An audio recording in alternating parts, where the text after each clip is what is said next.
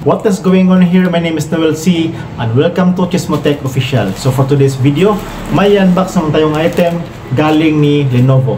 Ito ay isang earphone, not just an ordinary earphone, but ito yung bagong design na Earclip Design na earphone. So itong earphone ito ay medyo bago po sa atin dahil hindi pa tayo nakakatry ng isang earphone na Earclip Design. So ito pala yung Lenovo XT83 na model. Ito ay isang Earclip Design upgraded na Bluetooth 5.3. Meron siyang 90 surround sounds. At sabi nila, ito daw ay waterproof. Alright, so try na po natin.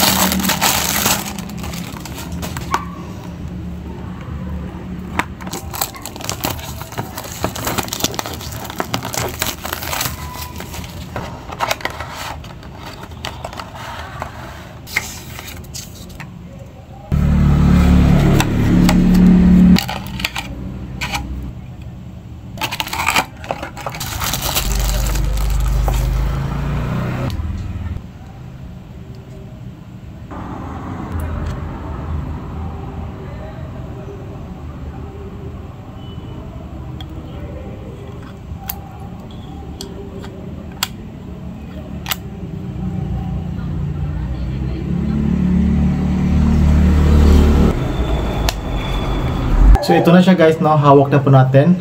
Para po sa akin, maganda po siya. Hindi po siya yung mamurahing plastic.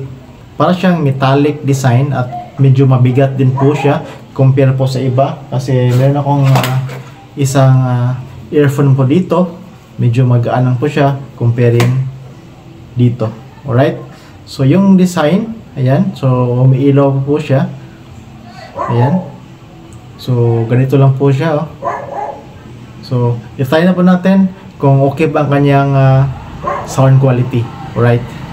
Subukan din po natin gamitin ang kanyang microphone kung malinaw ba. So, ito yung left. Ilagay na po natin. So, hindi ko pa masyadong alam kung paano to ilagay. Dito ba? Tama ba ako? So, I don't know. Wala pa akong idea nito. Medyo may kaliitan po siya, so hindi ko alam kung tama ba itong kalagay po natin. Ayan. Ayan na po siya. So, ito natin i-connect sa ating mobile. Ayan. So, Lenovo ThinkPlus XT8311. So, makikita po dito yung kanyang brand mismo. So, ito na po. Connected na po siya. At saka yung kanyang battery is 100%. So fully charged po siya na dumating po sa atin. Ayan. So yun po yung kagandahan, no? So good job Lenovo. Mag-play tayo ng music.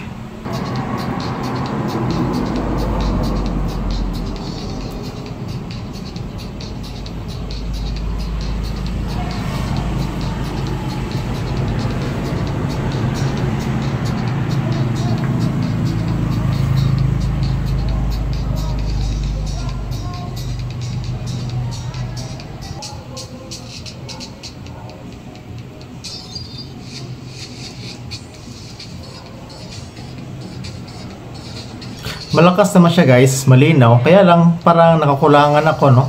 So sa bass, so siguro dahil hindi po siya diin or hindi po siya yung noise cancelling na earphone. Pero malinaw siya.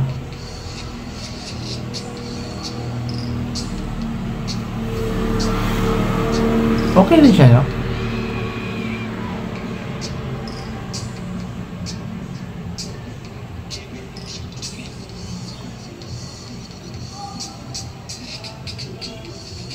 So, yung mga ganitong earphone guys, no? So, kung naghahanap kayo ng real deep bass or yung grabe yung bass is hindi po ito yung hinahanap nyo dahil hindi po masyadong malakas sa kanyang bass. Pero yung vocal, yung clarity, ang linaw guys. At hindi po siya yung ganong kalakas na mabingi ka, no? At saka yung outside noise is maririnig mo pa din.